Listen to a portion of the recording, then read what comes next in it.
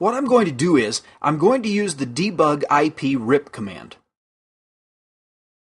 You can go ahead and hit enter at this point, or you can actually qualify this by using a question mark to indicate either a RIP database, RIP events, or a RIP trigger.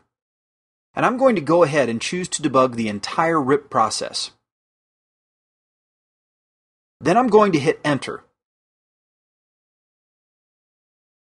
And what you're going to start to notice is the information being received and sent.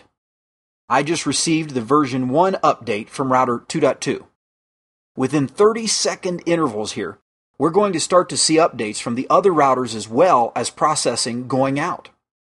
Notice that I just sent an update to the broadcast address 255.255.255.255.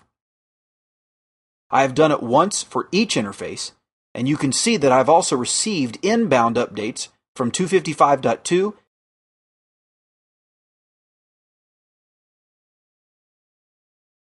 and 253.2.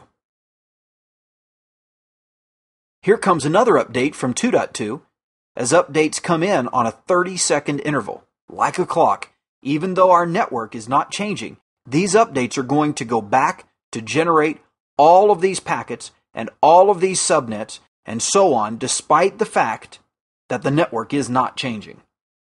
You can see that I only have 3 other routers that I'm talking to and have only 4 interfaces. So you can imagine how much traffic would be generated by the RIP protocol process in a large network environment where I've got literally hundreds of networks and possibly even thousands of networks. This amount of network traffic can overburden even the fastest networks, so you need to be aware of where you make a decision to use RIP.